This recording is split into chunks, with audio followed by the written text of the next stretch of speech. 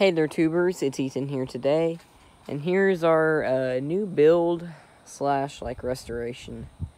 So this is a 2008 Honda Rancher 420 fuel injection. As you can see, she's a little beat up. It has no gas tank in her. The fuel pumps, you can see down there, the fuel pump's missing, the fuel pump housing. And it just needs a bunch of stuff. So the gas tank and the fuel pump, I took those out, and I need a new petcock valve for the fuel tank.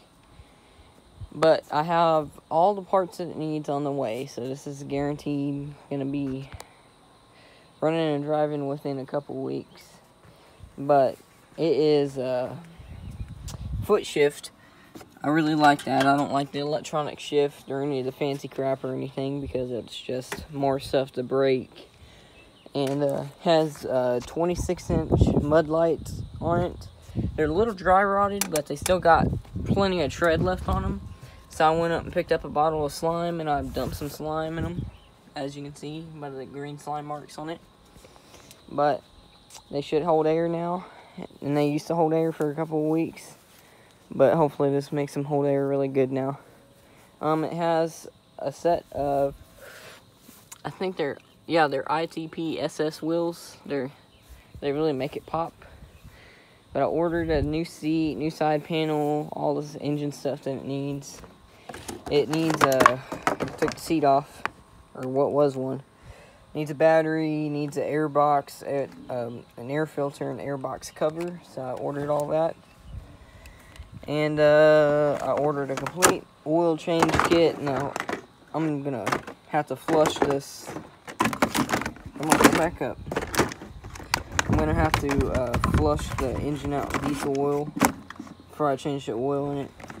Because I've been flushing the motor out with plenty of oil, but it just doesn't really work too well. But when I pulled the dipstick on this motor first, water just poured out of the motor. So I changed it, and I got the oil to where it's pretty milky, but it's not water anymore. But I'm still going to need to drain it and change the oil and do it right. And flush it out with diesel and stuff. But she's in really good shape. If you just get all the trim pieces, she's in pretty good shape. I put screws where these were missing because these are sticking out. So that's all good now. Everything back here is really good. I got some new diff fluid. Diff fluid doesn't actually look bad on this thing at all, but I'm still going to change it just because. Complete service kit and everything. And I'll keep y'all updated on this new build. So thank you for watching. Subscribe for more. Ethan out.